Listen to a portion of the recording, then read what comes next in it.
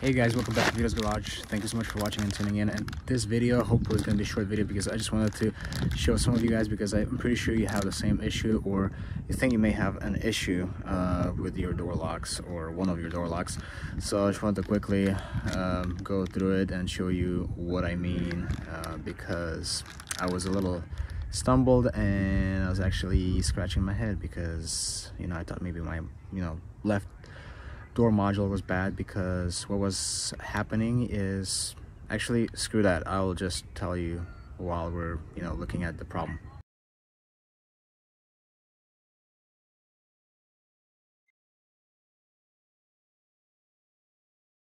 So when your door panel is off,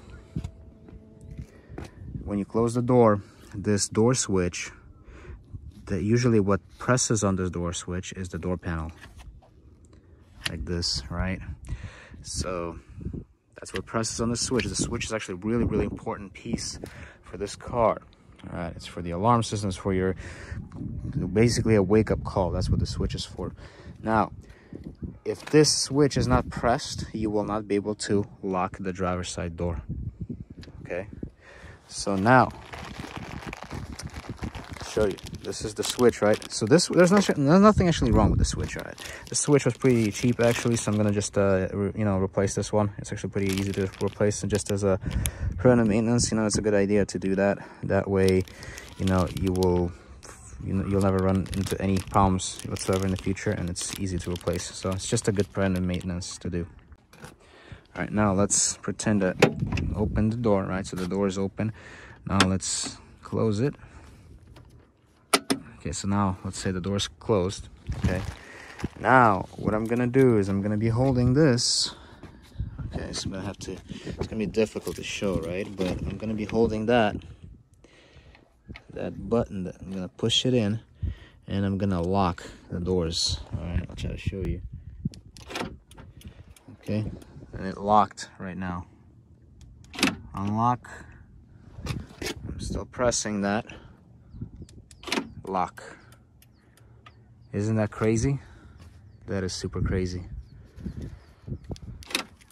So yeah, there's actually nothing wrong, because of that. Initially I thought maybe the power is not getting from this module to this door actuator, or something was messed up, but now I see that's why this switch is super important, guys. Now to replace the switch, I'm simply gonna move this out, and there's that switch. And now what you do, you just squeeze these two together. Okay, let's try to actually figure that out. I might have to use like a screwdriver to press down on that clip. So after pressing down on that, this will pop out. Then you can carefully get it out of there. Let's see. Maybe I should disconnect the connector first. Let's try to figure this out. Yeah, probably the connector should get disconnected, I think. No, actually maybe not. It's just a tight fit though. So yeah, I'm definitely gonna disconnect the connector. It's a bit of a pain to disconnect this connector. You have to do it while it's still in there, so I have to go from both sides, use two picks to disconnect this guy. And then it will come out. And this is the new switch. Okay, let's push it in all the way.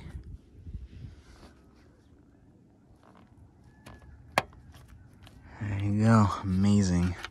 So the funny thing is, this new one is also brand new one, is original. But this one original to the car from 2003, 2004. It's just a little different. But this will actually save you on a lot of aggravation. So this is a good preventive maintenance to do. All right, so it's a good thing we're replacing it.